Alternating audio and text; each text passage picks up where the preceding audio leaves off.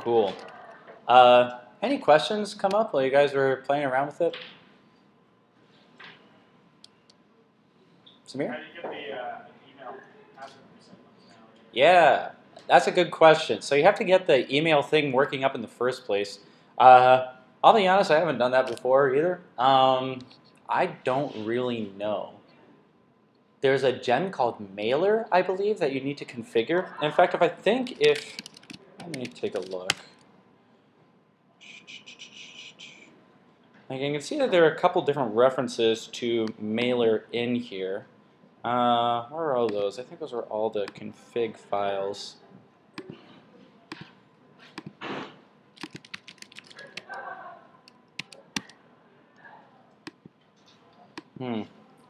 Yeah, I don't really know. That would make a good mini lesson, actually, is getting those set up.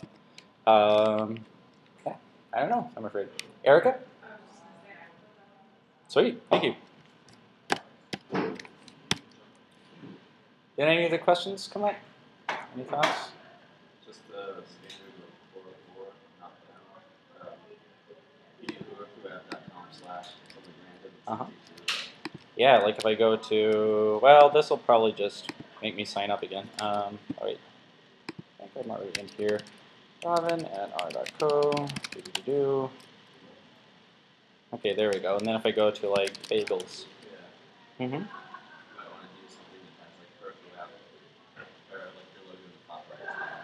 Yeah, you mean use like a less crappy 404 page? Yeah. So was it in this class that we went over 404 pages, or we touched on them briefly?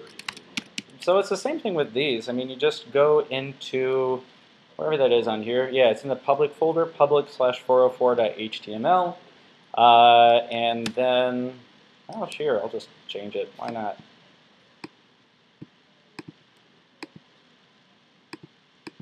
I'll change this to Brendan screwed it up. That's going to be my new 404 page. Hit add, git commit, it's all Brendan's fault. Git push Heroku master. And then when that's done, if I go to another 404 page, then it should be placing all the blame on you. Any other questions while I was doing its thing? 404 is URL.com. Say what? 404, Why is it called a 404? That's a really good question. So there are actually a whole bunch of HTTP status codes. Wait, I think it's done.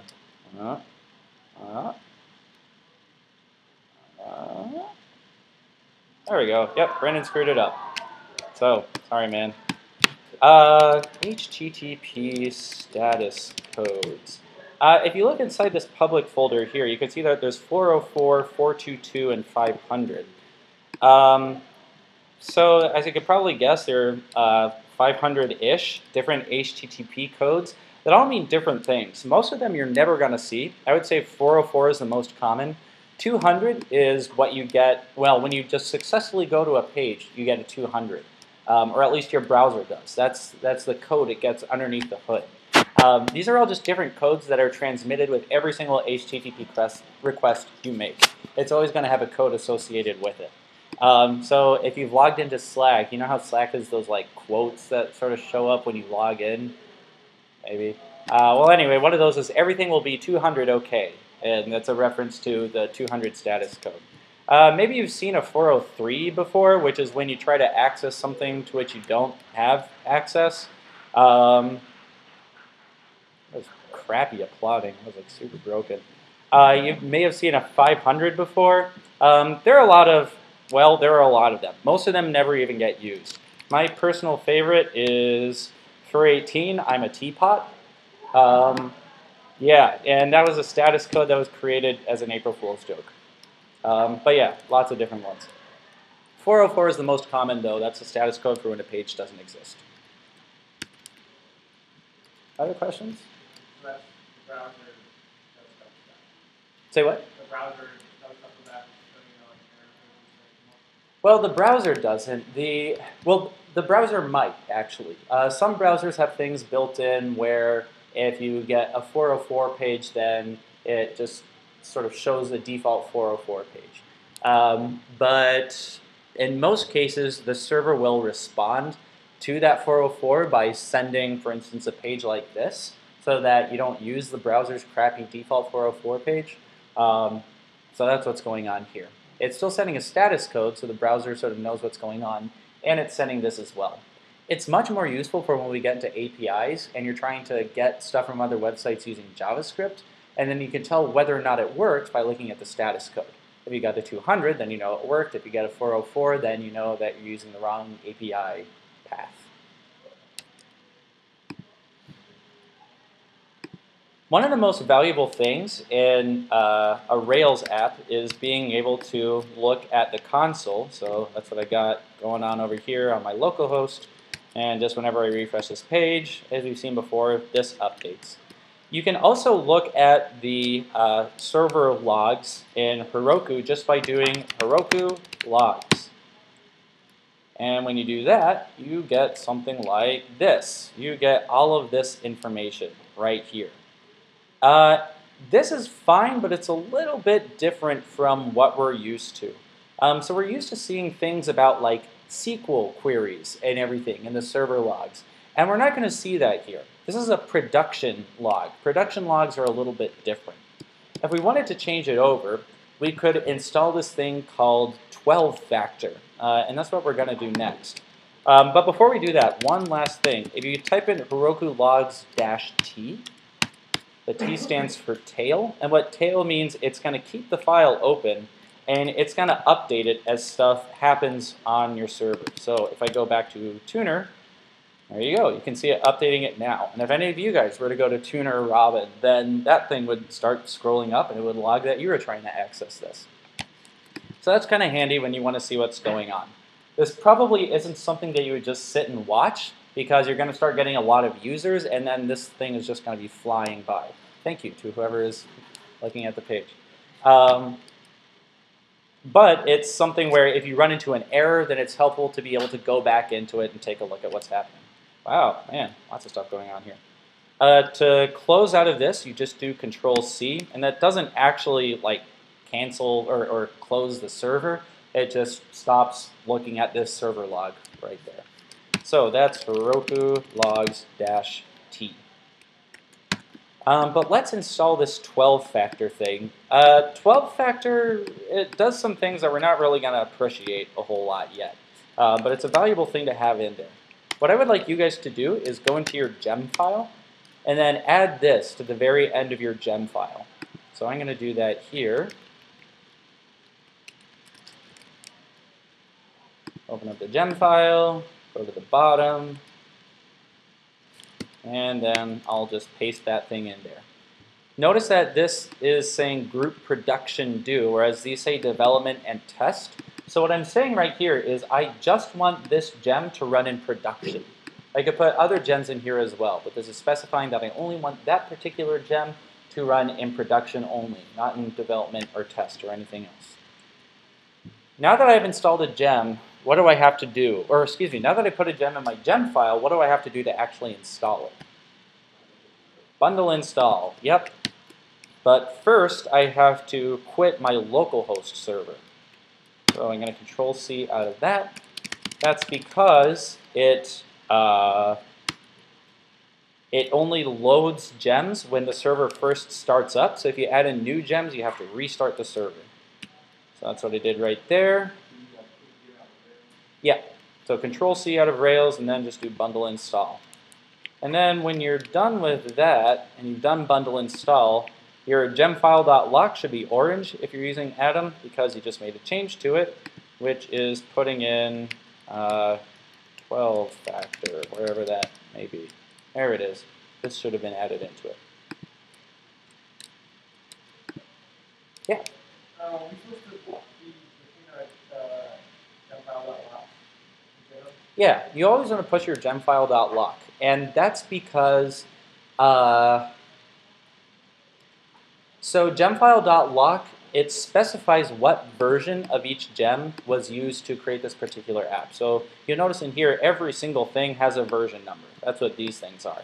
And so whoever downloads it, they can just look through here and get the appropriate version. Whereas if you just put up gemfile, we don't have a version of 12 factors specified there. So they may get the wrong one. So yeah, you always want to push up your gemfile.lock. Oops. So I'm going to add and commit and push this back up to Heroku.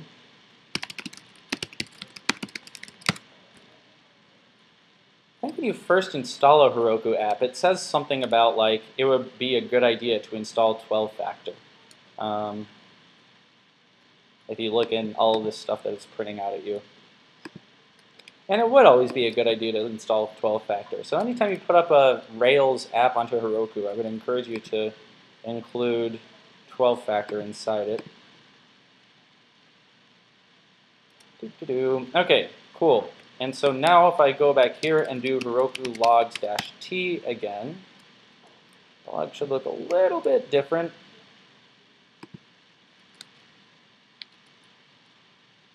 There, so before we didn't see all this like artist load, user load stuff, and now we do see it. So now we're using the development log. Instead of the production log, 12-factor puts in the development log, which is more verbose. It shows more stuff. It's easier to see what all is going on. So we got that going for us. If you're wondering why 12-factor is called 12-factor, 12-factor is a, it's sort of a like philosophy of making apps. The 12 factors are things that this philosophy says every app should have, every good app should have. And if you're really interested, they're all detailed here. Most of these things, I mean, we sort of do all these things, but we don't really talk a whole lot about it. But if you're interested in sort of the theory behind all this stuff, you're welcome to take a look at 12factor.net. Cool. Okay, so that's 12-factor. Let's see, we did logs, we did 12-factor. So far, so good. And the next thing we're going to do is just go through some common pitfalls with Heroku apps. Before we do that, any questions? Yeah.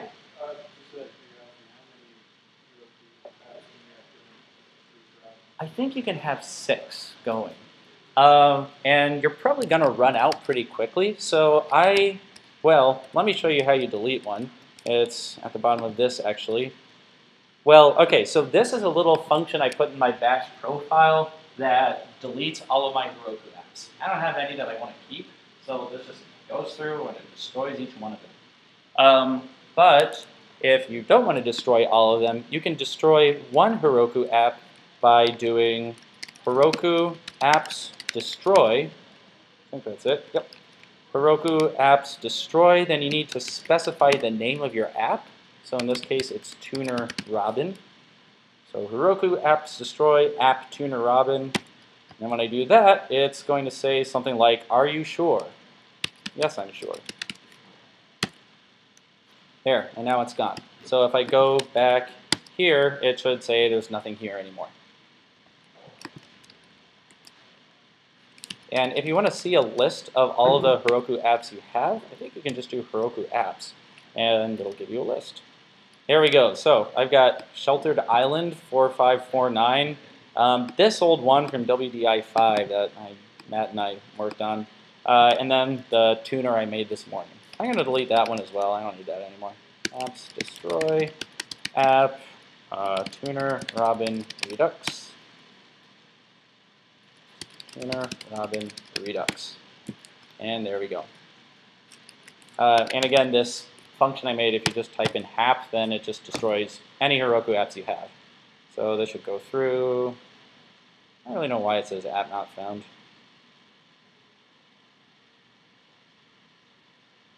There we go. Destroyed my Sheltered Island. I'll do that a couple more times. Cool. So there's that if you want it. Other questions? Samir? Mm-hmm.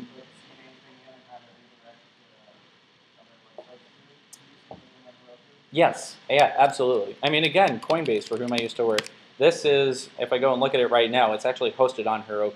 So this, see usually a pretty good looking site. So it's going really slow.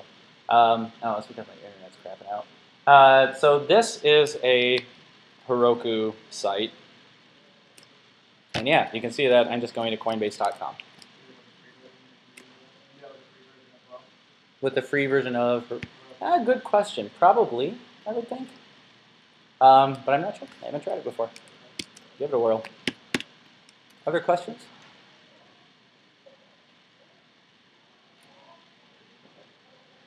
Just to get a fist of 5 on this, like, how do you guys feel about like deploying an app to Heroku? 0 is like, I have no idea what we did in this class, and 5 is like, yeah, pretty good.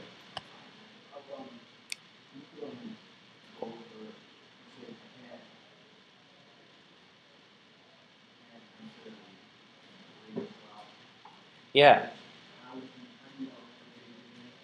So to update your database, yeah, so what you're going to do is you're going to generate a new migration file. So that would be with something like Rails G migration, and then like add playlists to artists or something. Just pick some name. Shut up. So you're going to do that. It's going to create a new file, and then you're just going to git add, git commit, and then git push Heroku master. The only difference is you're also going to do a Heroku run rake db migrate. So the only difference is you're just going to do Heroku run rake db migrate. You can do Heroku run rake db migrate as many times as you want. It's never going to hurt anything. But the only time you need to do it is if you add a new migration file to change your database. Mm-hmm. Yep. Other questions? Cool. Seems like you guys are feeling pretty decent. So let's talk about some of the biggest pitfalls of Heroku, because as easy as it looks, there are always going to be Heroku errors that you guys run into. So the number one pitfall is not including the right gems. So when you do Heroku create, actually I'm going to do it right now and just leave it running in the background. When you do this and you first push up to Heroku Desolate Plateau, that's poetic, Heroku master. It should say something about you should really add 12-factor in. So really, anytime you push to Heroku, you want to include 12-factor, and you also want to make sure PG is included. So PG is what is created when you do, let me go onto my desktop. PG is created when you do Rails new, name of your app, and then -d PostgreSQL. This is something people always forget, is this -d PostgreSQL. If you forget that, it can be fixed, but it's really annoying to have to go in and fix. So I would say this is like the number one thing to remember when you're making your app, is to not just do Rails new, name of your app, but Rails new, name of your app, -d PostgreSQL. You got to remember that. If you don't do that, what's going to happen is Rails is going to use its default database, which is SQLite. And Heroku does not like SQLite. The way SQLite works is it doesn't save your data in some like sort of mystical database somewhere else. It saves everything in a file, just like sitting in your folder with the rest of all your other Rails apps. It creates a like .SQLite file sitting right next to your gem file. When you're just on your local host, that's fine, but when you're on Heroku, that's a problem. Any thoughts as to why that's a problem when it's on Heroku? Mm-hmm.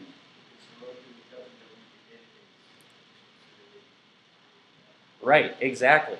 And in this case, because SQLite is saved as a regular file, Heroku's going to delete that file.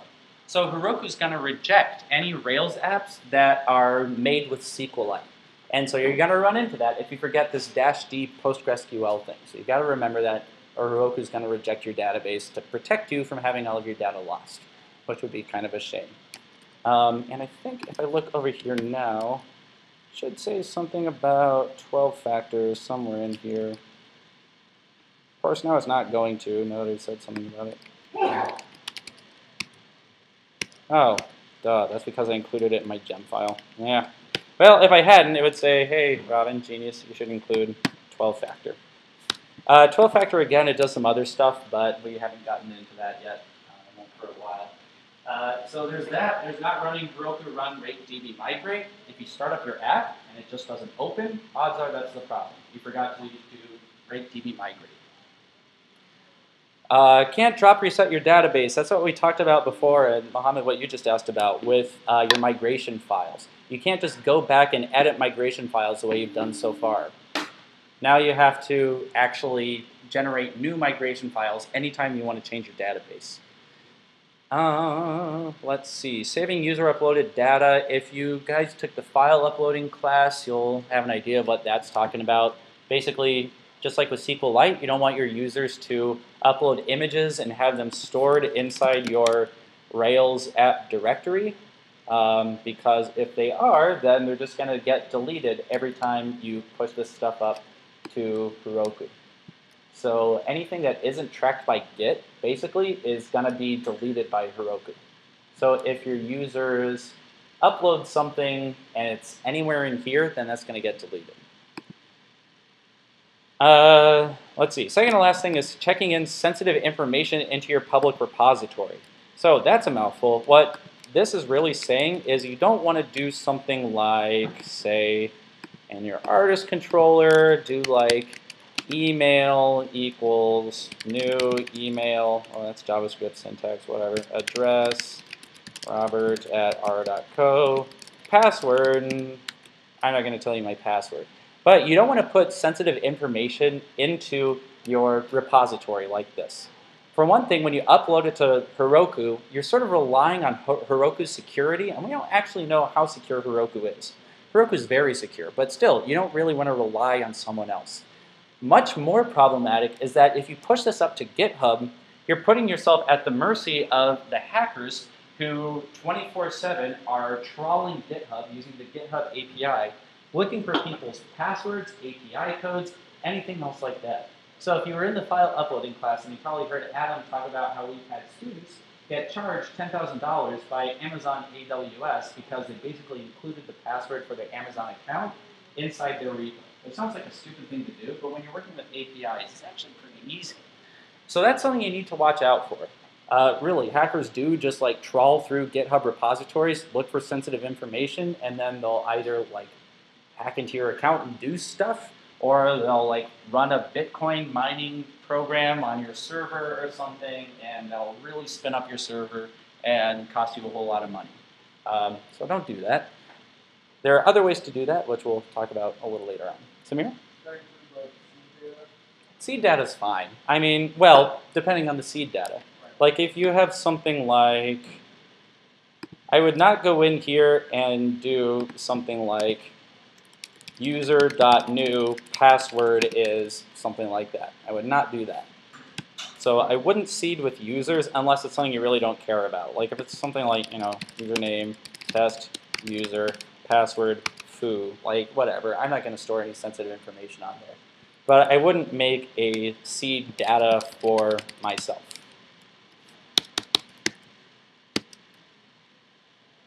Cool. The very last one is something that happens all the time in WDI, and that's people using a sort of the wrong file structure. So what I mean by that is if you have a file structure that looks like this, so what would that look like? That would look something like make your my Rails app, move tuner Rails deployment inside that.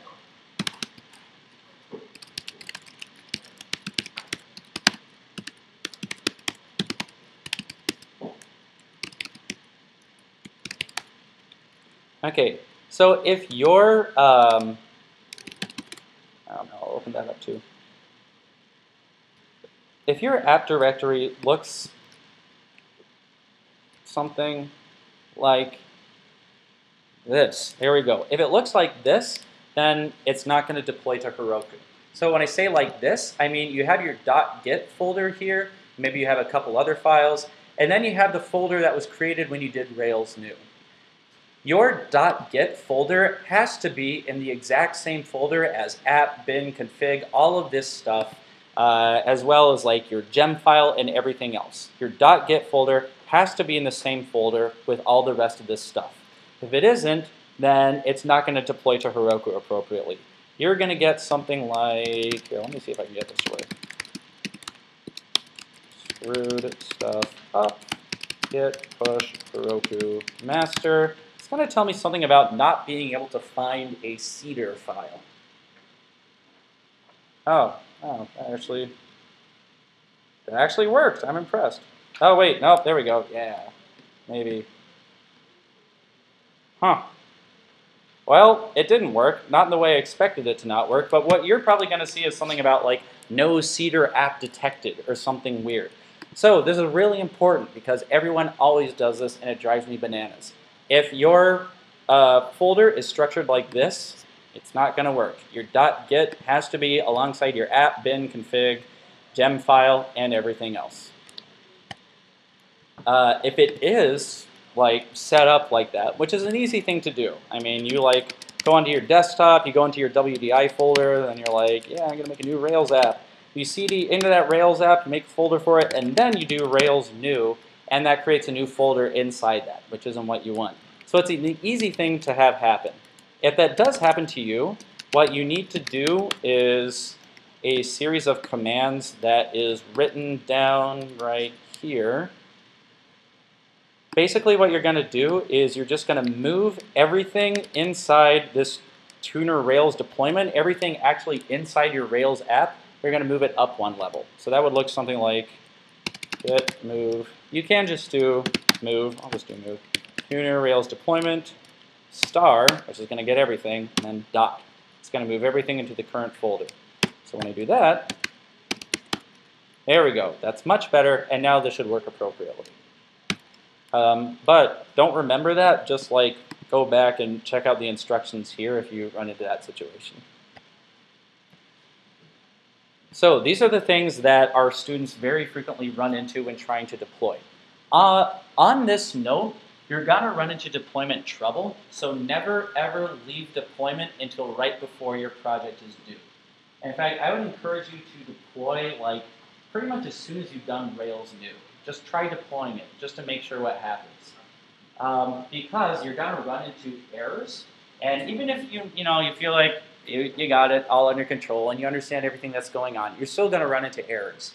And so you really don't want to be scrambling to get everything up on Heroku at the last minute. So deploy early, deploy often. Just like we tell you to commit early, commit often. Really do deploy your app like as soon as you have anything to deploy, start deploying it to Heroku just so you can iron out errors as you go. Cool.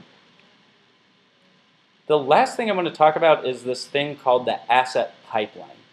When we talk about assets in Rails, we're talking about stuff like, let me close this thing, I don't need to do anymore, go away. We're talking about the stuff in here, in the app/assets folder. So you can see we've got images, JavaScripts, and style sheets in here. If you had like custom fonts, you would put them in here. If you had movie clips or audio, you would put them in here, inside assets. The assets folder is where you put things that aren't essential to your HTML, making your app show up in the first place.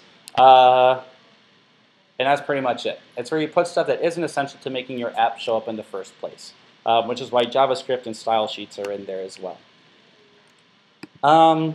Before I just sort of ramble about it, I'd like you guys to, it says 15 minutes, but it doesn't take that long, so I'm going to say 10.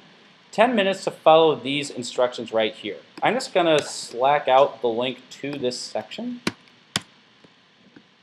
And basically it's just adding an image to your Rails app, seeing what it looks like on localhost, then pushing those changes up to Heroku and seeing what it looks like on Heroku.